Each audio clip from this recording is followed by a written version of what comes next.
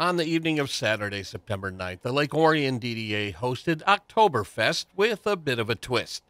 The DDA once again partnered up with the Oxford DDA as part of their Stronger Together campaign and organized a pub crawl that included both communities.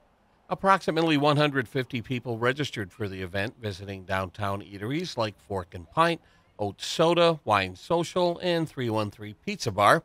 Then they had the opportunity to board the trolley to visit more establishments in Oxford. The event fits right in with the DDA's mission of promoting and supporting Lake Orion businesses.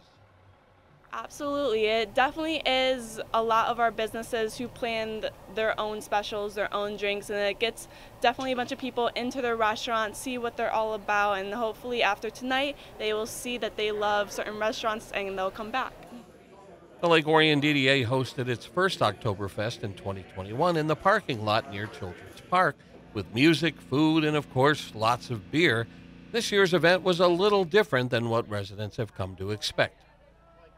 It's a little bit different because we are working on getting a permanent space that have all our events, and so we wanted something to fill what we usually have at Oktoberfest, so people don't forget we do celebrate Oktoberfest, but it's just a little bit different this year because of that space.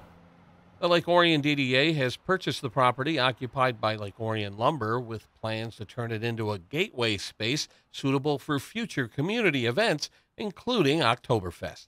For more information, visit downtownlakeorion.org. In downtown Lake Orion, this is Joe Johnson reporting for ONTV News.